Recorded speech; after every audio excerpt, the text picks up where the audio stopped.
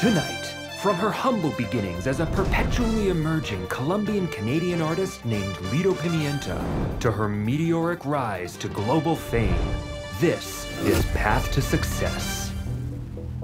In 2020, Lido Pimienta was truly on the cusp of a mainstream breakthrough.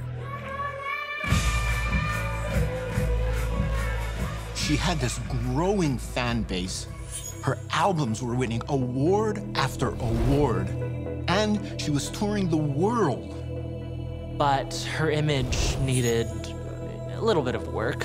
I mean, it was nothing major, really. It was just the politics thing and the whole her being Colombian thing, and the fact that she was racist against whites.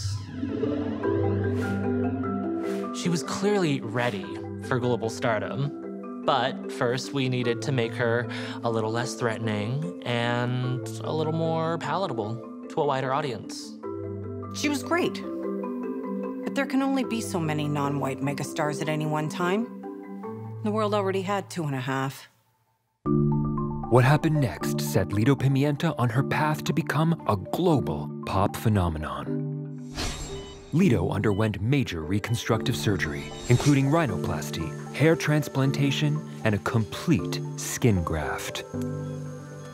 And so, darling Clementine was born, and music history was made. The rainbows,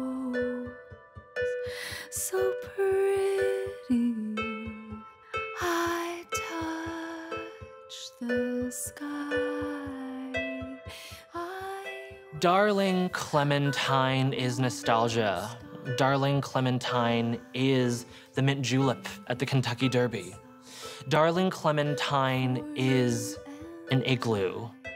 Like most people, I was a little scared of Lido Pimienta.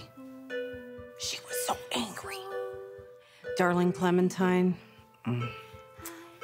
she's as gentle and comforting as warm yogurt. The world really just needed something refreshing, something vibrant, and something we've never seen before. Her becoming this waif-like white woman was a stroke of genius. Clementine! Clementine!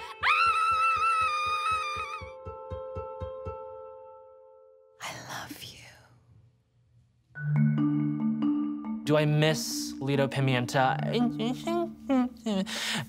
But is Darling Clementine just, yeah. Lido, as a Colombian-Canadian artist who... Oh, you can call me Clem. And actually, I'm just Canadian. Okay, Clem. What's changed for you? For one, there is no more Lido Pimienta. And I don't see race anymore. I don't see color. I feel less angry. I'm a huge success.